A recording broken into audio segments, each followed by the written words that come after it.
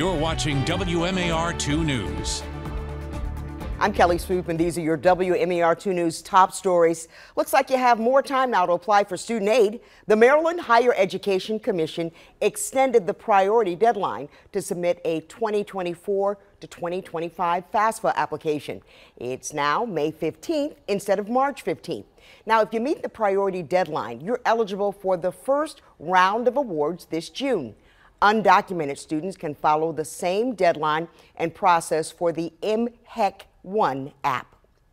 Well, it is another huge lineup for the Oceans Calling Festival. Blink-182, The Killers, and the Dave Matthews Band headline the Ocean City Festival this September. It features 3 full days of music starting September 27th. Pre-sale for the tickets begins Thursday. For more details, head to WMAR2news.com.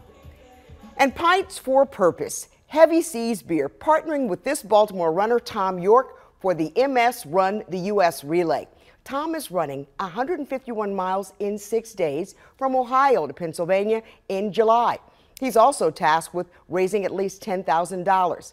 To help his mission, Heavy Seas will host fundraisers in their Halethorpe Tap Room every other Thursday starting March 7th. He's running for his wife and his sister, who both have MS. A portion of every drink sold those nights goes toward Tom's goal.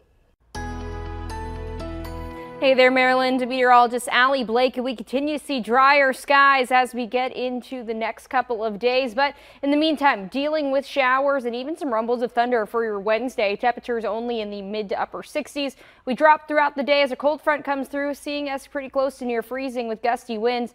Thursday and Friday look to be drier over the weekend. The chance for some shower as temperatures stabilize back into the 60s into next week.